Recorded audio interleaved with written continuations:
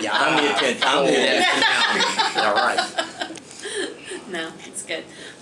So, America's Parking Lot. Hi. I'm Jonny Mars. I directed the film, and these are the stars. I'll let them introduce themselves. I'm Sy Ditmore. And I'm Tiger Shults. That's Stan, but nobody calls me Stan anymore. So. Somebody had a projector of my brain. I think I probably think about the Cowboys more than I think about my kids and my wife. You know what? I really would like to have your panties to hang from my trailer. That was the price to come to the party. What a great country we live in.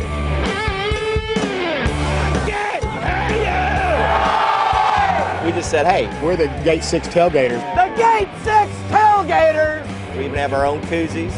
The best damn tailgaters in the world! We got into South by Southwest, and the first thing Tiger said to me was, after, a barrage of questions about how drunk he was in the footage, and should he be worried at all, Yeah. he was, and It's a tailgate. it's a tailgate, it's supposed to be like that. But his main concern was, he hoped Jerry didn't take his tickets. He basically, Johnny, they're not going to take my tickets, are they? I said, no. And I think, I don't know if everybody here got to see the movie, but I hope at the end of the day, if Jerry played his cards right, I think he would, extend a hand to these individuals instead of, maybe casting them out into the shadows, if you will. I mean, these are real fans. I think the team needs real My fans. first marriage broke up over the Cowboys, but this one gets it. Plates, bowls, cups, utensils, napkins. It truly is a family. But just about everybody at the tailgate. It means a lot. This stadium means a lot.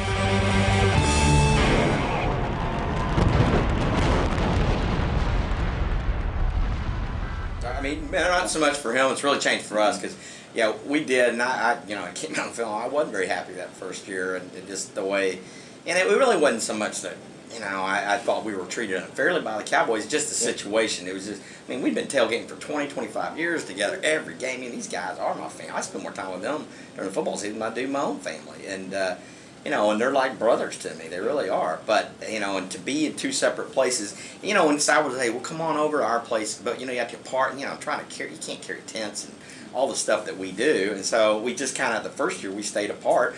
He'd come over sometimes on a, the go-kart or golf cart over there and say hi, and I'd walk over there. But it wasn't, and I'd do my little pep rally for like 20 people over there. And it wasn't the same. So since now after completed 3 seasons, we're back together with the help of him and some of his friends. They got us in Lot 4. We're now in Lot 4. So we're back over there together again. And, it's gotten better. Year 2 was better and year 3 was better. Are you doing that, Sonny? Back together again. Oh, okay. I was like, Some I of the can ramble people on. that So. didn't make didn't make the move for whatever reasons, they haven't been replaced, but we have their spots. There's new people that's come in and kind of got squatters' rights to to join us, and now they're just as close as we did lose a few people in the transition. They just couldn't. They priced them out, exactly. And I get that. And some people, I've had a lot of people say, "You guys are crazy." I know him that you don't have that much money, Tiger. You're living in a barn. I'm like, I know, but that's what I want to do with my money. I don't gamble. I don't go to Vegas. I don't do anything else. I put whatever extra money I've got, and I use it on the Cowboys. And his wife knows about it, and she's cool with it.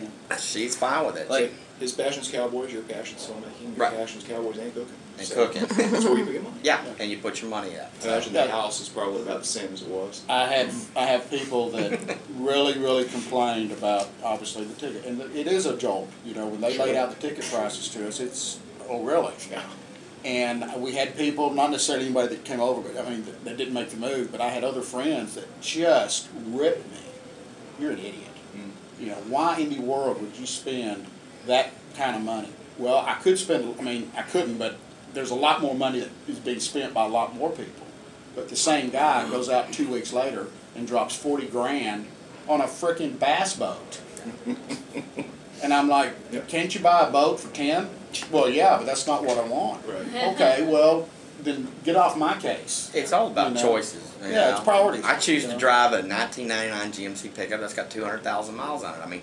I could take the money I spend on my Cowboy tickets, probably have a nicer vehicle, but that's vehicles aren't important to me. I Football could is actually build important. my house. You answer, Johnny. You can answer Well, this. for me, I don't think it's about sports. I mean, I don't know that the movie's honestly about sports. You know, early on, I felt like it was about identity and how that can be used against you on some level in anything. But you know, after spending the last year editing the film, I feel like it's actually more about family and however you want to define family and whatever that means to you. And, you know, in a lot of ways, I don't know. I don't think the movie's about sports, but I like sports and I think sports are important and I think sports can give you a pass to talk about things that maybe lets you reach out to a broader audience on some level. It's a vehicle for the human condition. Yeah, on a lot of levels, and I think, you know, growing up in America, sports are pushed on you as a child, and everybody can hopefully relate to that experience, even if it's a horrible gym incident, you know, it's something, you know. Don't lay down on the couch over here. We're not going to analyze it. No, it's third grade. Big class for dogs. But, you know, and I say this a lot, you know, I see a lot of myself in these guys also. Like, you know, I don't put all my, and you said this earlier, you know, I don't put all of my time and energy into a franchise, but I put all my time and energy into making films, and I pour a lot of money and time into it, and it's statistically never going to pay back. These guys aren't going to see a monetary return from what they do, but it gives back to them in an emotional way, you know, and it makes, there's a reason they do it, and I think that, you know, for me, that's interesting. Outside of how honest these guys are, which I think kind of scares some people, but, you know, they're brutally honest about what they want to do with their lives and their money, and, you know, this is only one aspect of them too. I mean,